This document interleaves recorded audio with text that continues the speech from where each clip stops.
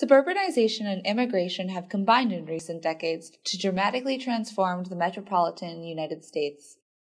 These demographic forces are nothing new, but immigrants now often bypass large cities and settle directly in the metropolitan periphery. In 1980, roughly equal numbers of immigrants resided in the cities and suburbs, but by 2010, over half of the U.S. foreign-born population was located in suburbs of large metropolitan areas, and only one-third resided in cities. As community leaders of Gwinnett County, you already know immigrants have made this the most diverse county in the South, where 1 in 4 neighbors has been born abroad.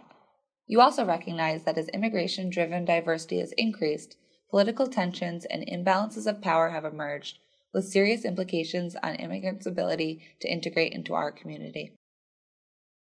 For instance, we see spatial segregation due to immigrants clustering in certain neighborhoods, primarily those surrounding Norcross. In addition, immigrants in Gwinnett have continued to experience significant social and political segregation, such as inadequate support for English language learners in schools, discriminatory language laws, labor regulations, and lack of descriptive representation. Based on its size and role in the local economy, Gwinnett's immigrant community should have greater political power to promote integration and deter xenophobic policies. The recent case of Plaza Latina demonstrates how immigrant groups have been unable to leverage their social capital for political power, failing to stop local government from seizing a popular Hispanic shopping center via eminent domain. The Civil Rights era provides us insight on how African Americans combated pervasive discrimination and segregation by organizing and mobilizing power. For suburban newcomers, a similar strategy and consistent actions to build power need to happen by strengthening the bonds between communities and expanding the connections or bridges to other immigrant and non-immigrant populations. First, acknowledge your influence by documenting your economic and voting power, resources, and the networks already existing in immigrant communities.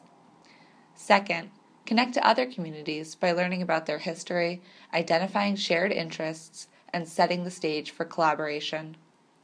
Third, turn strong business leadership into political power by being vocal about immigrant concerns, clarifying misconceptions and missed opportunities, and taking record of officials who support immigrant integration. Finally, deploy a well-organized coalition to demand integration reforms and inclusion into the county's governing coalition and decision-making process. This process will help immigrants convert their hidden power into more visible power while increasing the capacity and confidence of the immigrant community to expand its political power.